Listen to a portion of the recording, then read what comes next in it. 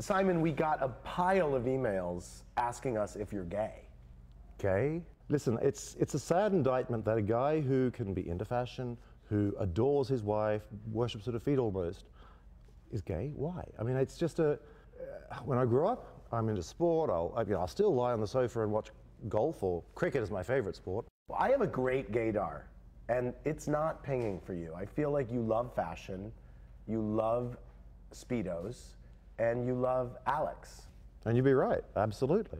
Our love is so special. And look, the emails we've had, how we have renewed people's belief in marriage. And it's, you have the moral majority in this country going on about how marriage is under threat and so on. And as soon as you have this wonderful relationship like we have seen on TV, people react, oh, he must be gay. Why? Just because you love Speedos doesn't make you gay.